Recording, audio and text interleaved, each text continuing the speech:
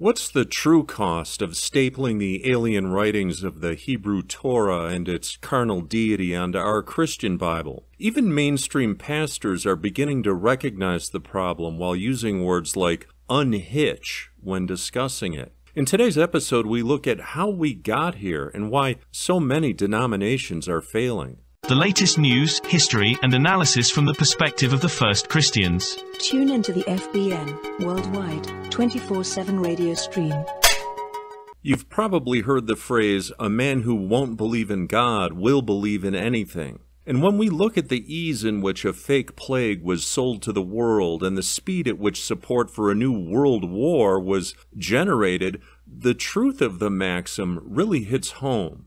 But where did all these atheists come from? How do you go from having an innate instinctive connection with God to being a professor with all the answers who believes in feathered dinosaurs, space aliens, and the missing link? Well, there's plenty of studies and Pew Research polls out there that report on and celebrate the decline in church memberships and mass participation, but almost none of them ask the simple question of why.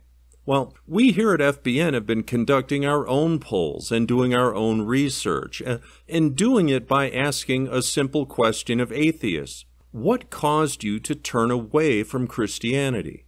And for the second year in a row, almost all of them had an answer that included something they read in the Old Testament. Some were even able to remember the subject matter that caused such a repulsive reaction. And most had to do with the deity of the Old Testament ordering Jews to kill women and children. It's an order given by their deity many times in several books of the Old Testament, a recurring theme to kill women and children. Now, other atheists referred to magic tricks used by Moses, or Jacob getting into a wrestling match with the deity of the Jews and winning the contest. The stories just sounded made up, written by psychopaths or a self-worshipping, self-chosen barbaric tribe. But no matter the specific story they cited as the reason they rejected Christianity, they all had one thing in common. All of the examples they used came from the Old Testament. There was nothing in the New Testament that caused them to reject Christianity. It all came from one place. And it's no coincidence that when you argue with an atheist, they'll always use examples from the Old Testament as weapons to beat you with. And you, as a Christian, are now suddenly put in the position of having to defend the bizarre scribblings of Jews and their deity because it's in your Bible. Think about that. You have to defend murdering women and children while at the same time claiming it's the Word of God and what Jesus would have wanted. Now, wait a minute. This is an impossible position for a Christian to be put in, and the atheist knows it. Now, as Christians, we're instructed to always seek the truth and to hold fast to what is true. Perhaps you have a friend or relative who's an atheist. Ask him what bearing, if any, the Old Testament stories had on his decision. You'll find that what I'm telling you is the truth, but each of us should confirm it on their own. So, now we see what the fundamental cause for the rejection of Christianity is. Now, before I move on, I want to interject a little of my own experiences in dealing with and debating atheists. As you can imagine, as host of First News on FBN, I interact with them mainly on our social media accounts, on Telegram, Gab, BitChute, YouTube, and to a much lesser extent on Twitter and Facebook, and sometimes also in person. Now, in these debates, I let them go full throttle. I never interrupt them. I have years of experience and already know what their arguments and talking points are before they even say them. Before they even make the argument, I already know what's coming. Trust me, I've heard it all. Now, some are better than others, but inevitably they all bring up something from the Old Testament as their coup de grace, the final cut to defeat Darren the Christian and his God. In fact, one of my favorite things to do is help them make their own argument for them while nodding and apparently nodding in agreement. One verse they frequently use is the command of the Old Testament deity to the Jews to cut off the hand of any woman that touches a man's genitals in a fight. Now, again, nodding in agreement. And then I add, yeah. He even says to show the woman no pity as her hand is being chopped off. And in response, the atheist will yell, yes, exactly, defend that. It's in your Bible. And in response to them, I elegantly end the debate by simply saying, no, it isn't. In fact, nothing from the Old Testament is in the very first Christian Bible that was compiled in 144 AD.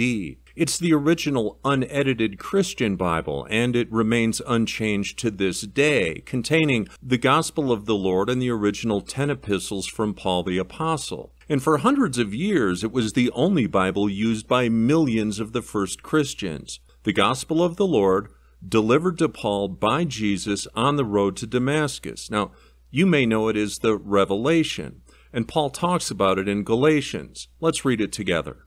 But I certify you, brethren, that the gospel which was preached of me is not after man, for I neither received it of man, but by the revelation of Jesus Christ. And of course we find that in Galatians 1:8-9.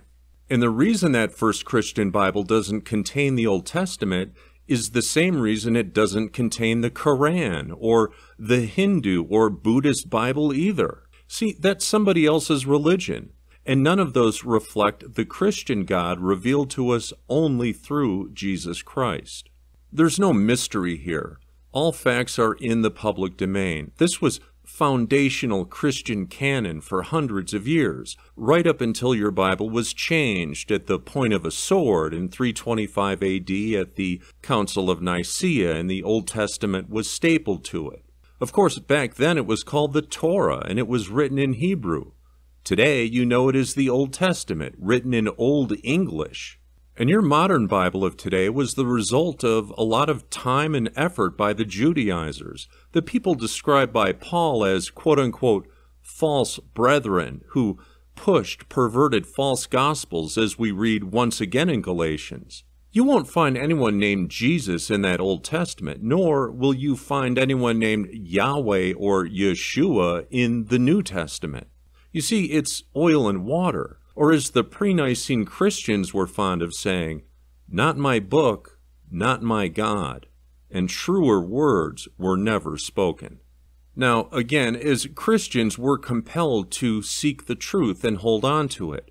And today we want to find out the truth behind why people are driven away from Christianity. Now, we've found part of the reason in the alien Torah Old Testament, but there's much more to it. You see, the mechanisms and tools used by Satan's parasites to keep people away from Christianity and God go far beyond simply perverting the Bible. Now remember, many atheists come from broken homes, have a poor relationship with their father, and have been saturated and bombarded with anti-Christian propaganda their entire lives. Their love of God replaced with a lust for materialism.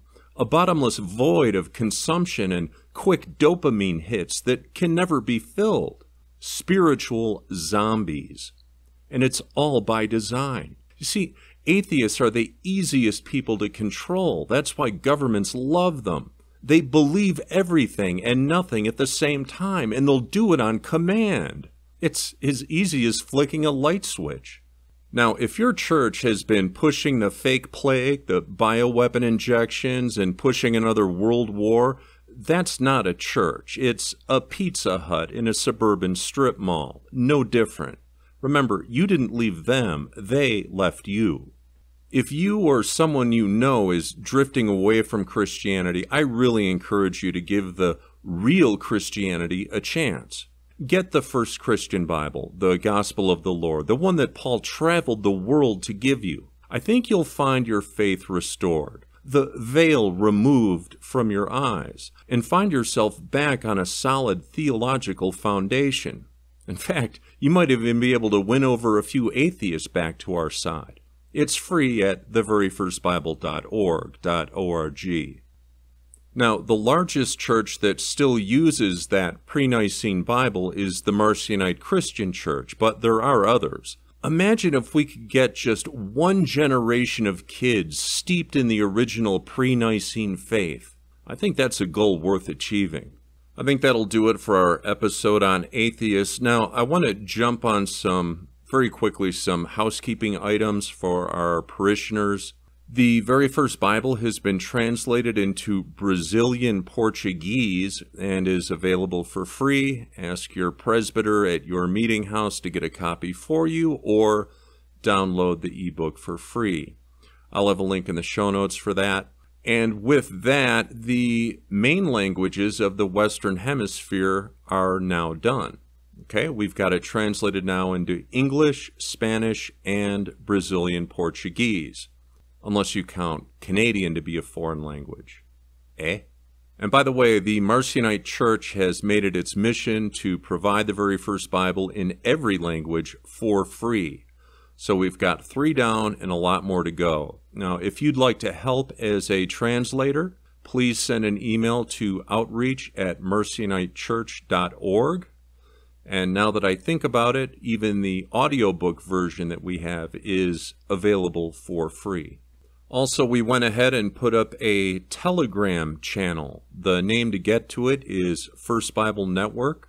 We update stories there daily and also update them at firstbiblenetwork.com. It has a chat room attached to it for discussions and comments. It's also where we post some of our popular FBN memes, those little cartoons with a political agenda. And the new Presbyter Training Center is being built by the Marcionite Church in El Salvador. We had a breakthrough on the legal front there, so it's sailing along, and by the grace of God is fully paid for. Bishop Theophilus says that what's needed most right now is your prayers that everything comes to fruition. Last but not least, the FBN Book of the Month is the First New Testament by Professor Jason Badoon. Now, I've read it, and if you want an academic deep dive into the original Bible and the events and people that surrounded it, I can't recommend this book enough. There's more footnotes than you can shake a stick at. Thanks for joining us, and just a reminder, you can listen to FBN 24/7 on our streaming radio station, or catch us on Spotify, Apple, Google, Amazon, any of the big video or podcast platforms. More likely than not, we have a presence there. I'm Darren Kalam, and we'll see you next time on First News on FBN. Kill them all, old and young, girls and women, and little children. Does that sound like something Jesus would ever say to you?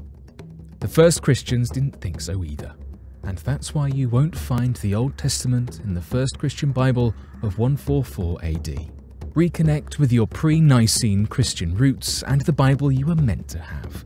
10 books and the Gospel of the Lord.